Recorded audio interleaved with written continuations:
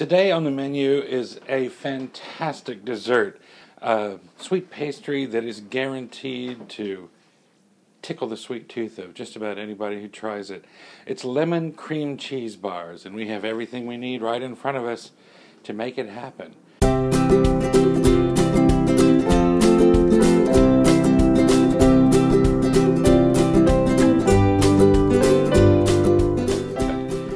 Now this is going to happen in 3 phases because of the recipe. The first phase will be the crust, the second phase will be the cream cheese filling, and the third phase will be the lemon custard that's on top. And we'll start with the crust. Now the first thing we'll do is measure out our dry ingredients, which starts with 2 cups of flour. And to measure the flour, I use the old dip and sweep method. I take a 1 cup measure, and by the way, I've got a little piece of wax paper here. I find this very handy when measuring and distributing flours into recipes. You'll see why very shortly.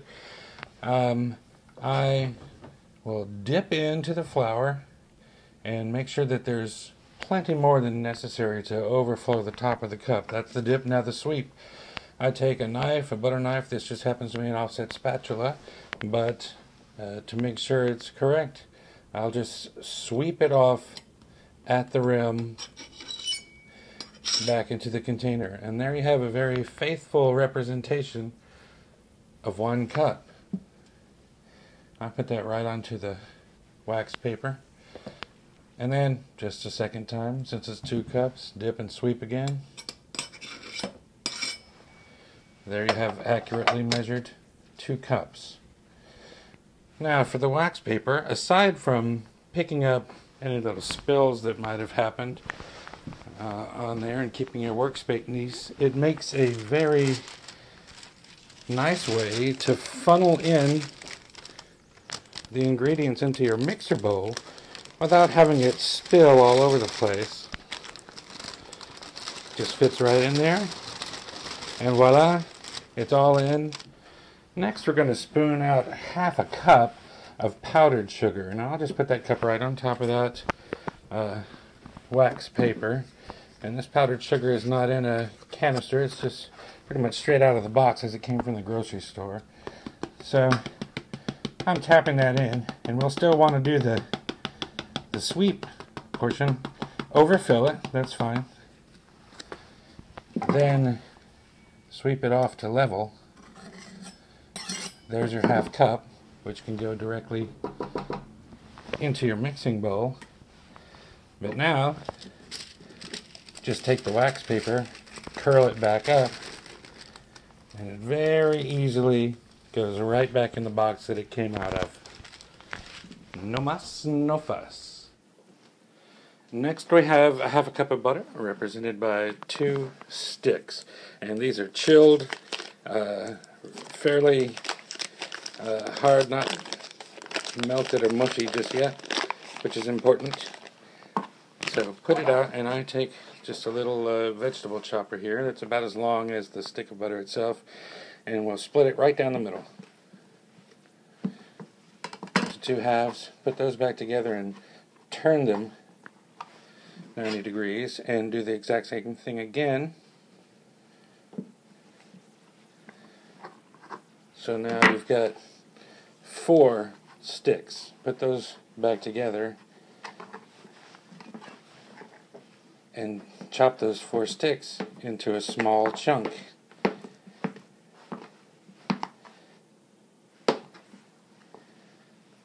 And then that butter goes right back in to the mixing bowl with the flour and powdered sugar.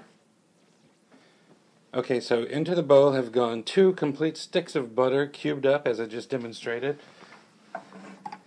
Now lift the bowl. Now a stand mixer is a very, very strong motor designed to force its way through the toughest of doughs and batters, and it can spin. Now it's very crucial at this point, unless you want a colossal mess with flour flying all over your kitchen and surrounding surfaces, do not move the power lever past the very first lowest stir for the first couple of minutes until that butter and flour has engaged each other, like this. Slow.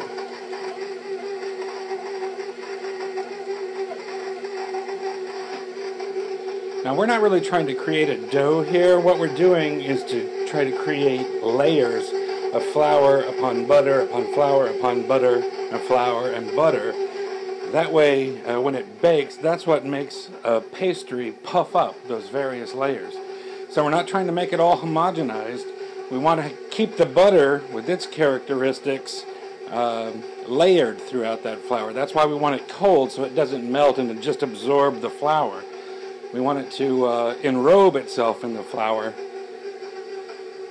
but not become the same as. Alright, so at that point, now that it's starting to get some cohesion, I'm going to crank up the speed just one more notch.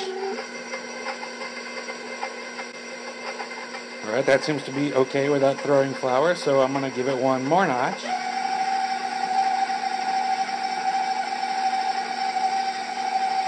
And we'll watch it for a moment to look for the consistency we're looking for. The big chunks of butter are slowly becoming smaller and flatter and more spread out, which is fine. We're going to watch this, and we don't want those chunks to get any smaller than, say, maybe the size of a pea on your dinner plate. But we don't want them, hugely large that you can just see them right away. We want kind of a crumble effect. Not a cohesive dough, but a crumble that we'll put together with some pressure in the bottom of the pan to make just a delightful crust. It's been going for a couple of minutes, and this is starting to look really good. The pieces are, if there are large pieces, they're easily crumbled, right? They're not sticky like dough. That's just about right. So when it's barely starting to cling together and hold to itself, that's when we want to pan it. Now in the meantime, I've been preheating the oven. It's at a nice toasty 350 degrees, and that's what it's going to be throughout all three phases of this recipe. So let's pan it up. Okay, what I have here is a fairly large size glass baking dish. It's at least 15 inches long and probably 10 and a half across. Now that dimension is kind of important. I have made it in smaller pans, and you can do it, but it makes each of the layers kind of thicker than it should be. It takes longer to cook and a longer time to set, so I found this dimension makes them just right. So basically, you've got all these little crumbles of flour and butter that have come together in your mixing bowl, so just pour them all directly into the glass pan.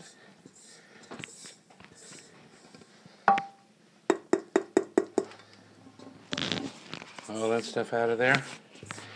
And then this is going to be our crust, and this is where you have fun. Okay, of course we know your hands are already immaculately clean and freshly washed. Just kind of even it out a bit and start kind of hand mashing it down and fill in where there are gaps. Just push that dough around to fill up any holes you see. And just work your way all over the pan, into the corners, on the sides, throughout, giving it a good mash. And if you see holes, like particularly here, just kind of push the sides together, fill it up. And it's great that it has, little fingerprints on it, because you want actually some texture to help it grab on and adhere to the next layer, which is the cream cheese layer that'll go on top of that. So you don't have to get too fussy with it. Just make sure there aren't big holes in the landscape there. And when you don't see any more glass at the bottom of the pan, then we're just about ready to go into the oven after I clean up this mess that I just spilled. But anyway, that's it. That's how it looks right before the oven. So as I mentioned, that oven is set for 350 degrees Fahrenheit. We'll just take this crust and pop it right in, right near the center of the oven. And this will cook probably between 14 and 16 minutes. We'll check it after 10 minutes to see how it's doing at that point. If it's puffing up, we might need to give it a little prick with a fork to let the steam and air out of it so it flattens back down. But otherwise, we're just going to cook it till it's just set and slightly turning brown.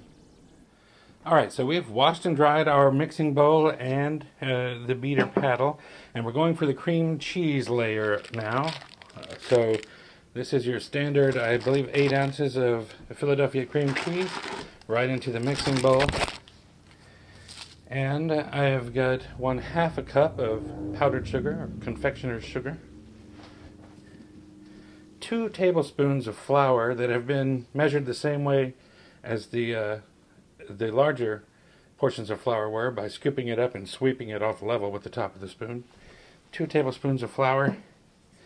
And here I have 2 eggs. Now I always, when I'm adding eggs to a batter, I always crack them into a bowl first, because I don't want eggshell accidentally getting in there. So I can make sure there's no eggshell here. We're fine. And put it right in. Ah, the joys of live to tape.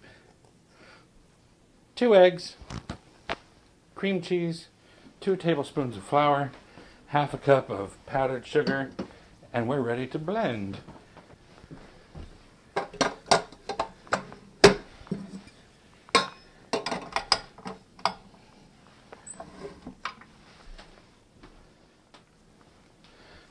Now once again with this, we are going to start at the very slowest speed, just 1 notch in to get this barely moving around.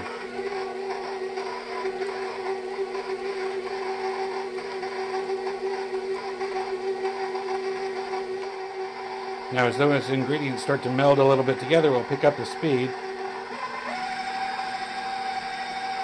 Try to get it so that it has enough centrifugal force to push everything away from the paddle and into the mix.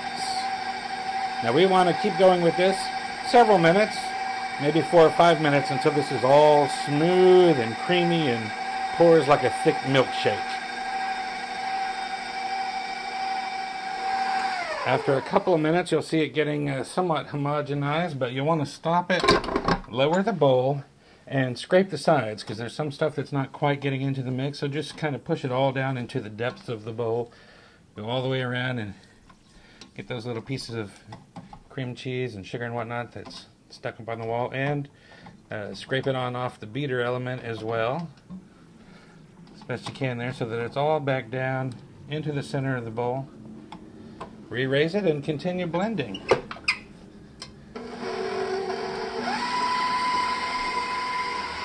So nice and smooth.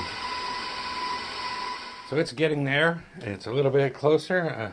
But before we go any further, I'm going to put 1 more ingredient. This is 1 teaspoon of pure vanilla extract. Pop that into the mix. Start it slow and then bring it back up to a whipping speed.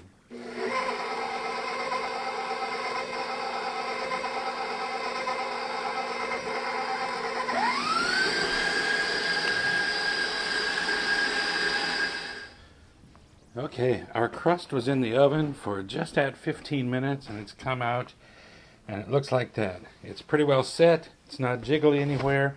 Slightly brown, just very slightly brown around the edges, but not hard and crispy. And that's fine, because it's going to cook in the oven 2 more times, so we don't want it totally done now. But at this point, we take our cream cheese mixture, scrape down the sides of the bowl. It's all pretty smooth here, and we're just going to put that right on top of the crust. Pour it straight in. And I'll pour it onto my spoon so it doesn't make a big splat or break the crust if it's tender in some place. I'm going to pour it straight out. It's a little hard to do this in reverse from myself so the camera can see what's happening. Alright, once all that's out of there, just kind of use your spatula to gently coax it around to fill in all the space from side to side, from end to end. Don't press down too hard, because you don't want to really disturb the texture of that crust. You really want it to hold on and cling to this layer. So just keep going from the center and spreading outwards, gently, gently, until it reaches the edge.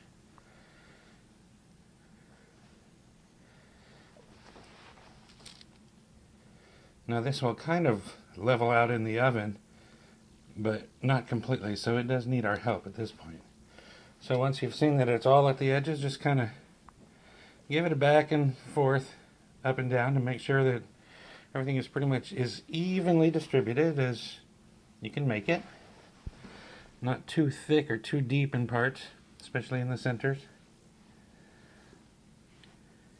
And that is pretty darn good. Now this is going to go back into the oven for, well, let's say 6 or 7 minutes to start off with, and we'll check it. We want this to be partially set right now. If you kind of move it back and forth, you can see it jiggling. You don't want any of that liquid motion to it when it's set. So 350 degree oven, check in 6 to 7 minutes.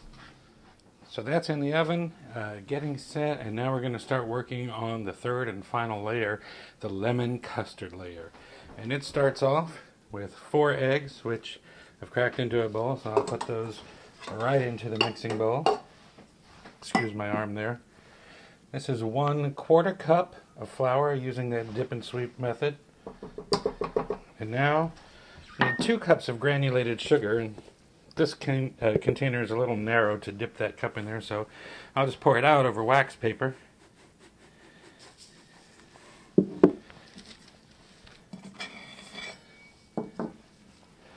There's 1 cup, and the second will follow just exactly. Now I've actually run out of granulated sugar before I got to my 2 full cups, but that doesn't matter, it doesn't make any difference, because I'll just fill out the rest with the powdered sugar, and scoop and level as normal. So I'd say that's 4/5 granulated, 1/5 powdered. And then just use the wax paper again to return it back to its container. Now this recipe calls for a teaspoon of grated lemon peel. Now I have some fresh lemons here, and the way to get the peel is through the use of this little gadget, a microplane grater. Now, the thing about getting the lemon peel, the zest is the colored part, the outside colored part of the skin. Now these have been rinsed ahead, but beneath the yellow is a white layer of pith, and we don't want that white layer. It's fibrous and kind of bitter and will spoil the taste. We only want the zest, the outside of the skin, which has all those oils that just say, wow, citrus. And so what we want to do is kind of move back and forth this way across the grater, but as we do, slowly rotate up the fruit so that we'll get it from top to bottom like that. Let me show you. Don't linger in any one place. You can see it's kind of lighter there. And then turn it ever so slightly. And do it again. Then turn it. And rotate it up, top to bottom. Keep that rotating going. And this microplane grater just makes very, very, very thin slices. I can't see into the camera right now, so I don't know if you can actually see it on the plate. But it's adding up there, and we've got a little bit that always gets stuck under the bottom of the grater, and that's easy enough. Just push it on out with a spoon or a spatula or blade, whatever you have. But here's a very, very nice lemon zest, and that goes right into your mixing bowl as well. Now, when all your dry ingredients are in the mixing bowl, take that lemon that you zested, cut it in half, squeeze out the juice, and take several more and squeeze out their juice and strain them until you've got 1/4 cup or 2 ounces of lemon juice.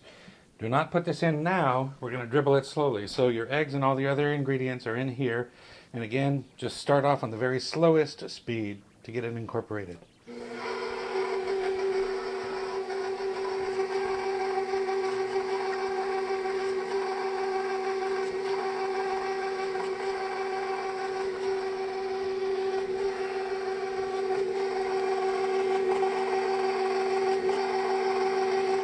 Once it starts to look fairly well blended so that you can't see a lot of dry ingredients, and kick up the pace.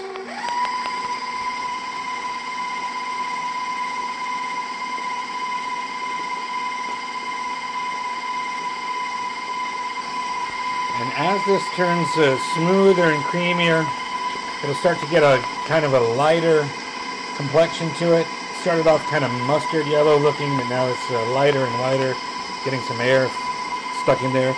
We're going to slowly, not at all at the same time, but slowly drizzle in the 2 ounces of lemon juice.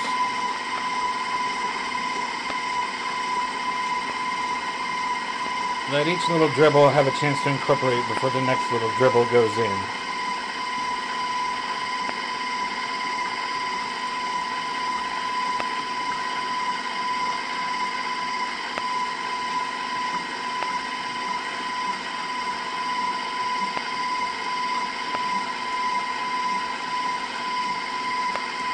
There we go.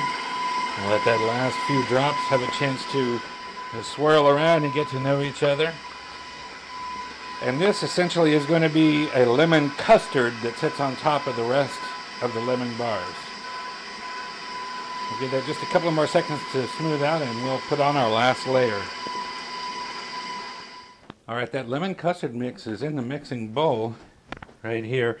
And in the meantime, our second layer has come out of the oven. It's been out for a while. It was only in there about maybe 7 or 8 minutes.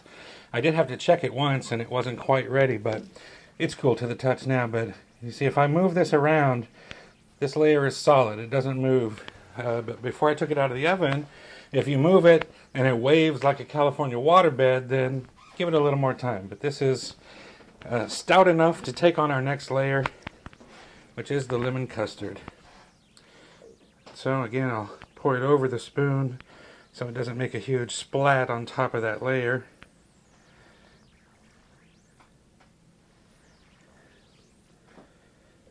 Get it as evenly distributed as you can.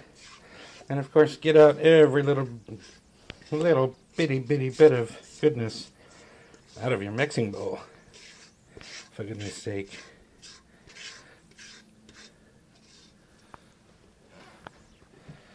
Okay, and that pretty well self-spread pretty evenly all by itself without help from us. So, just like that, it's going right back into that 350-degree oven. Okay, and these are our lemon bars coming out of the oven. You'll notice that part of it is puffed up a little bit, and that's okay. That is bound to happen. But as it cools off here on the table, that will flatten back down to its so that it matches the rest of it. Won't look like that. Now, just to let you know, the recipe says to bake this layer for 15 minutes at 350 degrees. That is never really long enough, I don't think, for me. I checked it at 15 minutes. It was not browned at all. It was still white. And if you gave it just the slightest little bit of jiggle, you'd see waves of liquid rolling across like a pebble had splashed in a pond. At 20 minutes, it had just started to brown a little bit. At 25 minutes, it still had a little jiggle in the center, but the 28 minutes is where I found this to be perfect. Now, I'm telling you this because there is no set time for it.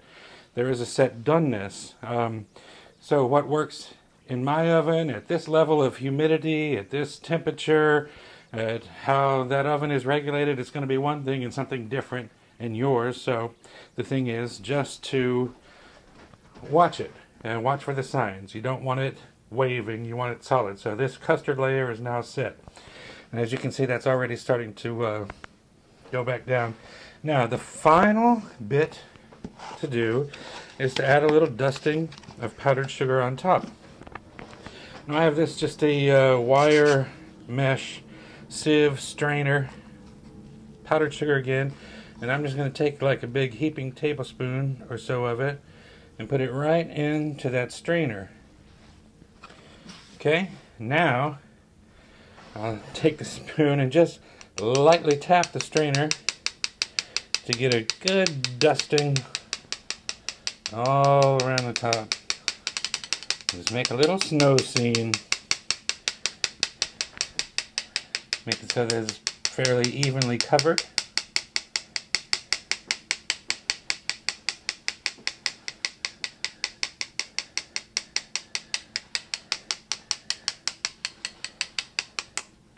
And there we have it, lemon bars. We're going to want to let this cool down completely for probably at least 25 minutes, possibly longer. But once it's cooled, then we will slice it all up into the portions. Now the way I do it, this is a long pan. I will take the knife and slice it long ways here and then long ways here. So I've got 3 long strips that run the length of the pan. Then we'll take and do very narrow strips across ways. So maybe you've got 12 divisions this way. So 12 and 3, you'll have like 36 or so little finger food size portions. And there it is after it's been all portioned out.